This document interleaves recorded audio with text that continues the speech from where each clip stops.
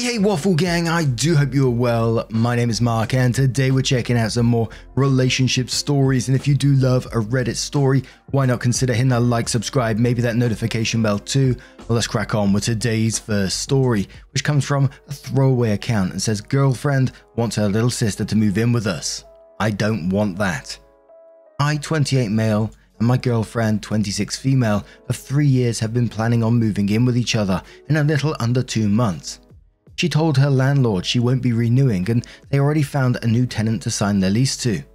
We've been looking at apartments and have a few we are heavily considering. Well, recently her little sister, 17, has been having issues with her stepdad. To my knowledge, no abuse, just don't get along and fight a lot, and has asked to stay with us for the rest of the last year of high school. My girlfriend has always been a little motherly towards her sister because of the significant age gap and wants to let her stay with us. I, however, don't want us moving in together to also include her sister. I really don't want to live with a 17-year-old in general, but especially not as I'd acclimate to living with a partner for the first time. There's also the money issue. We've been looking at 2 beds since we both work from home pretty often, and we're going to have one room be the office/guest room. I make more than twice as much as my girlfriend, so I was willing to pay a bigger share of the rent to be fair, and I'd probably use the room as an office a little over half the time to make it fair to me. But if she'd stay with us, I wouldn't have an office, or we'd need a 3-bed, which would be even more expensive. I could technically afford to spend more, but don't want to. She cannot spend more than what she's already committing to. Her parents are pretty poor, so getting support from them feels unlikely. This is causing a lot of conflict because now I'm wanting to either just renew my lease and wait another year or tell her sister sorry. My girlfriend says I'm not being supportive and abandoning her family. It's causing a huge conflict and I don't know what to do. Opie had some more information in the comments and says, I just don't want to live with a teenager. Money is a big part of it for me, but not the whole thing. She's not my kid and she is not homeless. Everything she said about the stepdad, it just seems like normal teenage drama with parents. I just don't see how that should be my or her responsibility. I asked if he was abusive and she just said no, but he's just an arsehole. And I feel like she can just learn to get along with him. I've met both of them and the sister can be very dramatic. The stepdad, I'll admit, I don't know super well, but he seems like a normal hardworking guy. The thing is, I don't think she needs to stay with us. I think she can just learn to be civil with her stepdad. I'm hesitant to bring up the timeline thing because I don't want her staying with us at all. Even if it was guaranteed she'd move out after high school. I have my own place now that I like, but it's too small for 2 people with us. Especially with working from home. Moving in was just a natural next step after 3 years. I wouldn't still be dating her if I didn't see marriage potential, but I wouldn't be getting married without living together. This has been our first real fight in 2 years. We normally have a good relationship, but I'm afraid this may become a deal breaker. I'd be fine extending my lease, but she's in a tough position. She was living in a studio and she can't afford a 2-bed. I'm totally open to extending my lease 1 year, her getting a 2-bedroom with her sister and doing another year not cohabitating. That doesn't appear financially feasible for her. Though she was just living in a studio, she definitely can't afford a 2-bedroom. Someone says to Opie and says, so she's expecting you to provide financially for her sister. That's not fair and not what to want, especially when her sister could stay where she is. She isn't homeless. Lay your cards on the table and renew your lease. Good luck. Opie says she hasn't proposed that. I think she knows that would not go over well. I don't think she sees it as me supporting her in a shared apartment like it would be if I just straight gave her money for a place I don't live in, but it's the same thing. Now, I totally understand siblings wanting to support siblings and all that, and if we was talking about abuse in this case and her escaping that, I think we'd be talking about a different issue, but it sounds like in this story that's not the case. And I totally understand where you're coming from.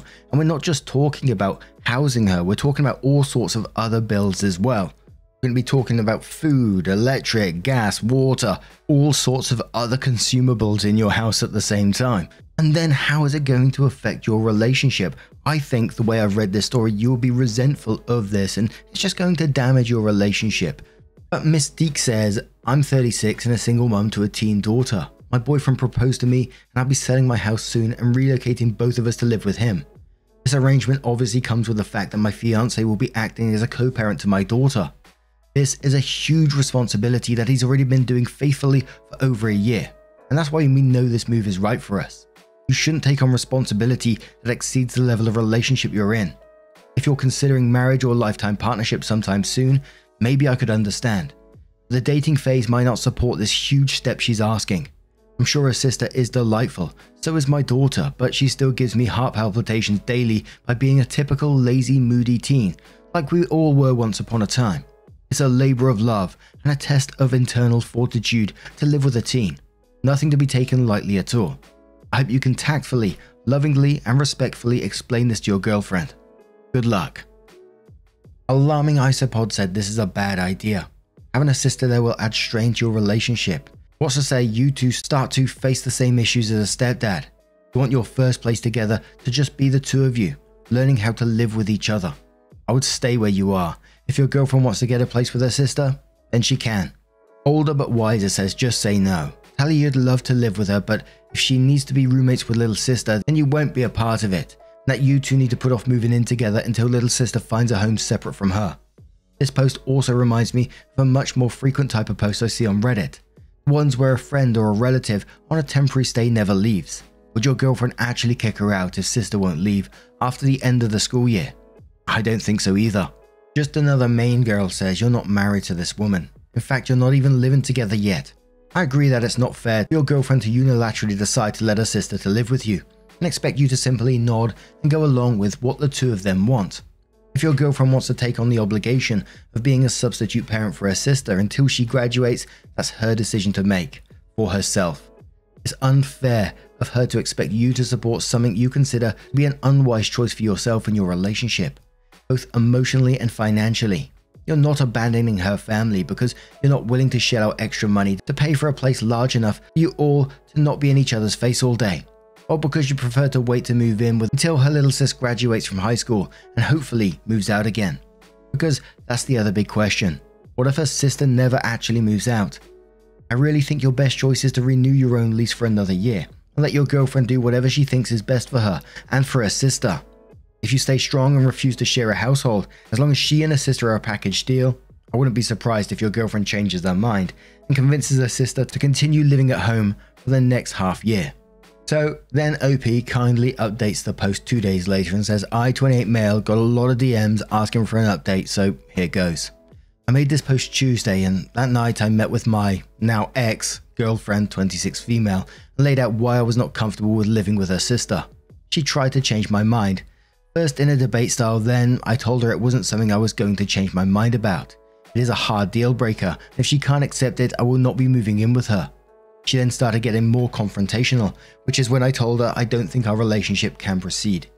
Immediately she got regretful and told me not to be so drastic. I told her I needed some space and went home. Wednesday, I asked for more space again, and then last night we met up and I officially broke up with her. I don't want to talk badly about her, but I realized we just weren't as aligned as I thought we were, and the way she disregarded my opinion and comfort felt extremely disrespectful. She called me a bunch of times after I left last night, and I blocked her number this morning. I'm going to keep it blocked so I can get some peace for a while. Maybe in a few days I'll unblock and see if she can have a civil discussion for closure, if she wants that. But my mind is made up. Breakups suck, and I know it'll take some time to get over her, but I'm looking forward to the next stage of my life. In the comments below this one, OP says she made it clear that my comfort where I live didn't matter and tried to steamroll me into a unilateral decision that I would be financially responsible for. The ask originally was a lot, but okay for her to ask. The insistence and disregard for my feelings was a deal breaker. She's not a bad person, but she wasn't respectful of me. I've thought about it a lot and discussed it with people close to me. It sucks, but it's the right move. Fortunately, I'm still young and there's no kids involved. I have a lot going for me, a good job and a great network of friends. I'm confident when I'm ready to get back out there, I'll do just fine. A commenter said to OP, anytime you have regrets, just remember that if you'd agreed to live with a sister, you would have never been able to walk around in your underwear, in your own home. OP says, I know it sounds dumb, but this is one of many reasons I didn't want to live with her. Money was a huge part, but I also wanted to be comfortable in my own home. Also, us moving in together was a huge step. To add a dramatic teenager would have made things much worse. I was okay paying about 2/3 of the expenses when it was just us two, But to pay that much or significantly more if we got a 3-bed, which we likely would have need to not be comfortable in my own home, just wasn't going to happen. I told her we can put living together off a year and she can get a place with her sister if she really wants to get her out of her house. That was not good enough for her, and she then just wouldn't relent and called me selfish. That's when I knew I was done with the relationship. She tried to take things back, but it became clear how she felt. I'm honestly looking forward to being single again. Not to sound arrogant, but I'm a good-looking guy and have a great job. I look forward to playing the field until meeting someone else with better respect for boundaries. Someone else says, glad you got a clear picture of what married life would be like early on. And OP says, this is what my best friend was telling me. He told me try and talk it out and tell her how you feel. If she won't respect that, think about what you think being with her for the rest of your life will be like. When he told me that, I was hoping she'd respect my boundaries when I laid them out very carefully and detailed, but she didn't, and his advice was in the back of my head. It sucks, but I know I made the right decision.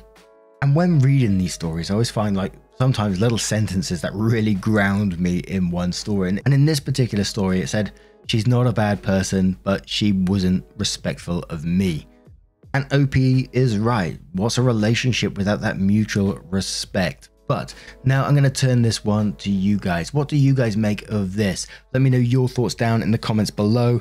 And let's move on to another story. And before we do get into our next story, I just want to give you a warning. There is mentions of miscarriage throughout the story. So if you do want to skip the story, please feel free to do so. Timestamps are down in the description and along the timeline below. Thank you. And our next story does come with an update as well from a throwaway account asking, am I the a-hole for going to my brother's bachelor party? I'm male 28, have a girlfriend, female 22, Nylea, and we have been dating for close to a year at this point. We had a great relationship leading up to this point, and now I'm just in shock of the position we are now in. Nylea and I recently found out she was pregnant. It was shocking to say the least because we weren't actively trying. Because me and her were under the impression that she will never be able to naturally conceive children. She told me when she was younger she went through some horrible stuff, and in a result of that, the doctor told her she will probably never be able to have a kid of her own without medical intervention. So this is somewhat a miracle baby. And we were both fully prepared to have this baby until she unfortunately miscarried. It was really horrible to say the least. She fell into a depression and I was sad too. 2 weeks later, I had a trip planned for my brother's bachelor party. This was planned way before we even found out she was pregnant. She told me how she didn't want me to go and that she still needs me, but I wasn't sure what she wanted me to do if I stayed. I told her I will be back in 3 days and she seemed fine with that answer because she gave me the go-ahead. The day I was leaving, she asked me, are you seriously actually going to go? I told her I had to since the ticket and hotel is non-refundable, so I did end up going.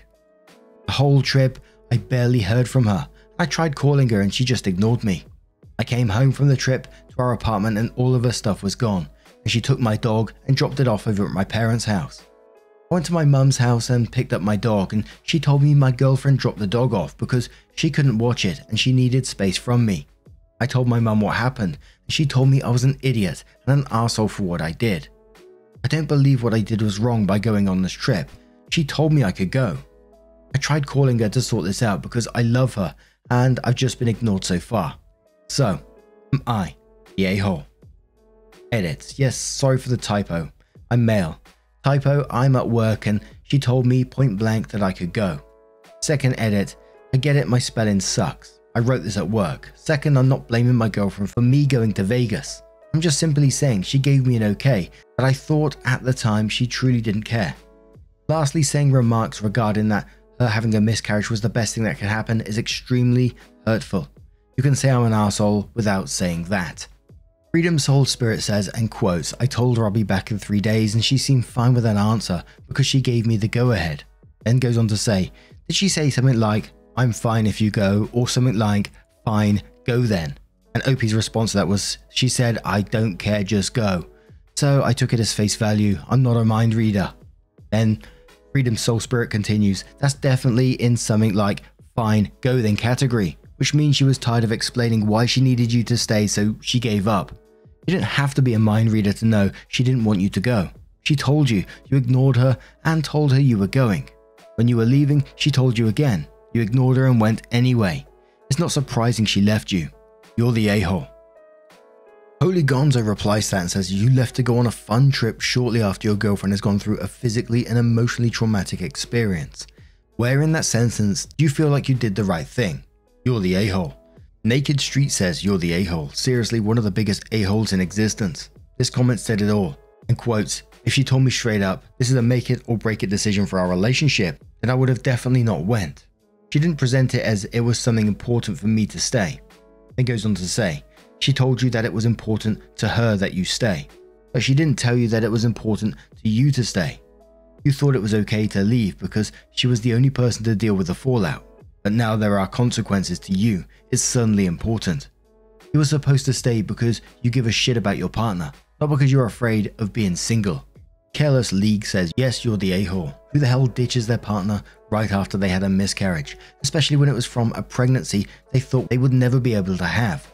Good for her for calling you out and setting up boundaries for when you get back. You just betrayed her trust in a way you really can't recover from. And one more comment from Rahini Rambles, who says, you're the a-hole. You're fighting in the comments so hard. For what? Maybe you're right. How dare she want you there? How dare she actually tell you that and not put more effort into explaining to a dense boyfriend why his presence might be needed? She told you a handful of times. That's not enough to make your ego big. What was she thinking? You're right. This is all her fault. Why didn't you officially break up with her and let her heal from her miscarriage by herself? I'm sure you can find another party or two to distract yourself from such an unreasonable woman. /sarcasm. OP then updates the post and says, update. I appreciate the feedback, even though very harsh, and I know I'm definitely in the wrong. I want to apologize to my girlfriend. I realize I fucked up badly. She agreed to meet up with me later and talk. Final update. For anyone that still cares, thanks for all the judgments and advice, and me and Naila have a deep discussion. She cried to me and apologized, and we're on good terms now, and we are still grieving. And I was just left after that one thinking, what is she apologizing for in this? But now I'm going to turn this one to you guys. What do you guys make of this situation? And let's go on to another story. And this next story comes from Adhesiveness NE4098 and says, am I the a-hole for telling my husband my kids will not be supporting my stepson at sports games anymore? My husband and I have been married for 6 years and together for 8. He has a 15-year-old son, Lucas. Lucas's mum died when he was 5 years old. I came into our marriage with Bryn, who is 11 now, and Miley, who is 9. Together, my husband and I have Alec, who is 5. So Bryn and Miley are Lucas's stepsisters and Alec is his half-brother. Lucas has this trinket box with a couple of small trinkets inside of it that his mum left for him when she died. He keeps it in his room mostly, but he likes to sometimes walk around with it in his hand. I've always told my kids it is not theirs. They're not to touch it unless Lucas says they can, and they cannot pester him about it. When we first got married, Miley was really fascinated with it and did want to touch it, but I nipped it in the bud since it was so special. Regarding the dynamic, Lucas is very closed off from me and the kids. I've always done my best to bond with him, but he's so withdrawn around me in therapy, which we did when we first got married. Did not get us onto a path of being close, though I never expected to be his mum, and I don't want that considered. About a month ago, we were having dinner and my husband cracked a joke that Lucas seemed to care more about the trinket box than us after Lucas refused to let Alec get closer to look at it. Lucas said very seriously that the box meant more than me and the kids, and he would gladly trade us to save the box if anything happened to it. My husband was shocked Lucas spoke so seriously and the girls got upset about it. Alec wasn't paying attention when it was said. My husband took Lucas aside to speak to him and I spoke to the girls. They told me Lucas had said that before, that he would trade our lives to save his box, that we better hope he's never asked to save one of us or the box because the box would win. He said this to them on a few occasions over a period of time. They never told me because they didn't know how to bring it up. He told Alec the same as well. My husband said Lucas would need some therapy because he saw nothing wrong with saying that honestly. I told him he was saying it and more to the kids when we didn't overhear. My husband said therapy would get to the bottom of things. A few days later, Lucas is telling Bryn that he'd save his friends over the box but not her. I told my husband about it and he said it would be mentioned to the therapist. He had a consultation with one the next day. Lucas argued that he didn't need therapy. Just because he doesn't care about us or our lives doesn't mean there is something wrong with him. I told my husband that given Lucas's attitude towards the kids, they will no longer show up to cheer him on at any sports games or the like. My husband argued we are still a family. I told him my kids do not need to cheer on a boy who has told them to their faces multiple times that their lives are meaningless to him. My husband thinks I'm overreacting and would be wrong to do this. Am I the a-hole? Primary criticism says, what the fuck does this topic of saving someone over the box keep popping up like that? Everyone sucks here except the kids. Honestly, it sounds like this toxic environment was brought by the adults. Your husband's comment during dinner should have never happened. Why would you ask something like that to a teenager who is clearly missing his mother? Therapy is not going to change the fact that the 15-year-old misses his mother, does not see you and your kids as his family, and that you actually don't know what he would do if a crazy scenario actually happened. I could tell you that if there was a fire, I'd risk my life to save a stranger. Truth is, I've never been in this situation and I don't know how I would react. I'm 32. Your SS is fucking 15. Just leave him the fuck alone and let your kids choose to go or not to his games. Opie says apparently he wanted my kids to know their place and to not get the idea that they mean anything to him. His words. They say it always came out of nowhere. At the time at dinner, my husband definitely brought it on by making that awful joke. Boopity Goopity says not the a-hole. I feel like I'm going to get a lot of flack for this. Mortality is hard on kids. It really sucks that your stepson is struggling so much with his mother's passing / family blending. But that doesn't give him the right to continually bully and deride other children. If this was happening in a school setting where a kid was telling other kids their lives are meaningless to them, blah blah blah, that would be very not okay. Teaching your kids boundaries is important. Forcing them to go to his events after he speaks repeatedly like that, which clearly upsets them, is teaching them that their feelings don't matter. There are consequences to all actions, and despite his grief, it's not an excuse to mistreat others. It also might help for them not to go, giving him a little more space to adjust if it's just his dad plus stepmom. Right now, he's struggling to adjust to the new family dynamic, and the full frontal of that at every event might be making him more bitter. Maybe with therapy and time, he requests they come. Maybe not. Maybe he apologizes and try harder to get to know them. But a little breathing room actually seems to be what he needs, even if he's lashing out and getting it the wrong way. Orion says, you know what, everyone here has given you so much grief. Not the a-hole. You are still going to his games to be supportive. You're just removing the other 3 children from the hurtful comments. I think that's a good idea. He definitely needs therapy, and even then, he may just be civil. I do think you're thinking of the best for all 4 kids. Teenagers say stupid, hurtful stuff all the time, and compounded with grief, it can't be a good mix of what's happening inside his head. Be patient. May I suggest playdates or grandparents for the other 3 while you and husband go to his games. Now, I'm going to turn this one to you guys. What do you guys make of this situation? Let me know your thoughts down in the comments below. And just a huge thank you from the bottom of my heart for being involved in today's stories. Your love, your support, your time always means the absolute world to me. So thank you so much for being involved. And hopefully I will see you in the next one. Take care and much love.